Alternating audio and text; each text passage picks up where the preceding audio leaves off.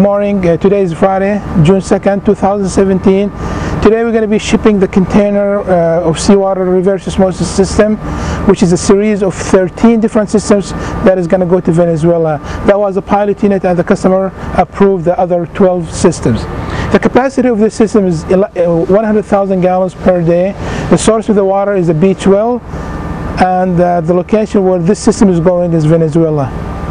As we see, this system is totally installed inside an ocean freight seaworthy container, where the container is insulated, has air conditioning, has a diamond flooring, has a lighting, and has a strap, and has all the accessories to make this system functional without any problems. The system includes the feed and backwash pump, and those feed and backwash pumps, they are duplex stainless steel to resist the corrosivity of the seawater. Then it includes the media filtration. Then after that includes the chemical dosing like the antiscalant and the dechlorination. After that is going to go to the seawater. The capacity of this system, as we mentioned, is 100,000 gallons per day.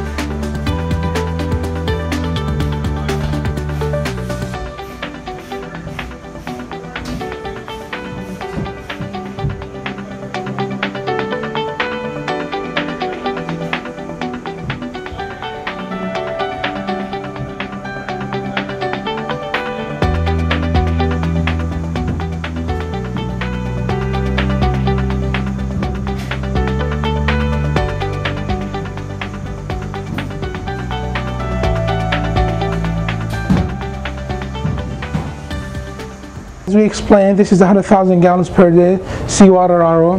This is the RO skid that has the high pressure pump. Again, the high pressure pump is duplex stainless steel. The high pressure pump is duplex stainless steel, and the control panel is made by, or like the components are made by Siemens, the PLC and the touch screen and most of the components. We also have a control and monitoring of the pH and the ORP conductivity, and it's also all the flows in the system. As we can see here, like all the components are like compatible with the seawater, the harsh environment seawater, including like the non-metallic fiberglass filtration system. It also includes the Schedule 80 PVC piping. Now we also have all the instruments like the pressure gauges. We incorporated a good technology, which is the diaphragm sealers that prevent corroding the material, since the seawater is very corrosive. Finally, like the system also include the lighting, include the air conditioning, include the insulation, include the flooring, the good flooring that makes this system unique and very high quality. Again, or finally, this system is going to leave today to Venezuela. The capacity is 100,000 gallons per day. Thank you.